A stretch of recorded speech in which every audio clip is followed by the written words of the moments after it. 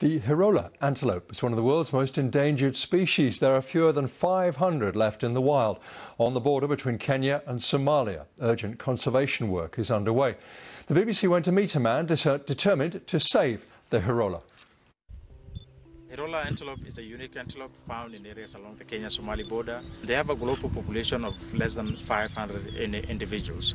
So they are so special in the sense that there's nothing like them in the rest of Kenya, and for that matter, the rest of the world. My name is Abdullahi Ali. I'm a Kenyan conservation biologist working to study the Hirola antelope. This species have declined from about 16,000 in the 1970s.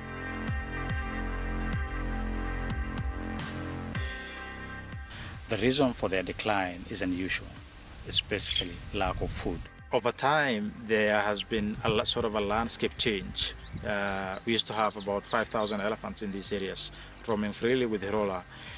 By the 1980s, all these elephants were gone, and those elephants used to maintain open grasslands for the Hirola. Hirola relies on grasslands. They subsist entirely on grasslands.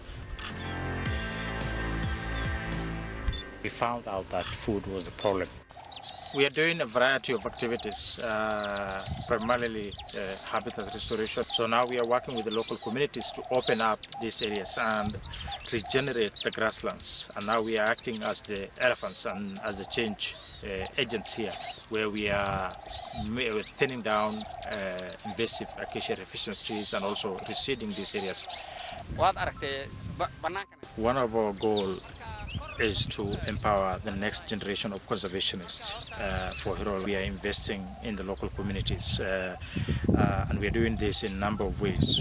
One is, for example, we are raising awareness in schools for kids to learn about the existence of this species and also what it needs to do the conservation of this species. In addition, we are also supporting bright students to go to colleges to study conservation. We're also doing anti-poaching effort with local communities, where we are trying to minimize any poaching activities into the Hirola range.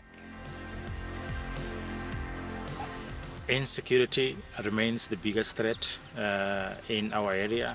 Of course, we work in areas along the Kenya-Somali border, and it's a volatile area. This presents a unique challenge to us that has been also been with us for a number of decades.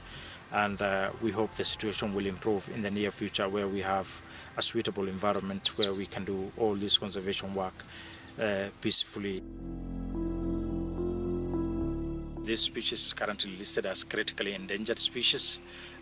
In the next decade or so, I want to see this downgraded to at least an endangered status, and able to see a population that is functional and flourishing throughout their historical geographical range.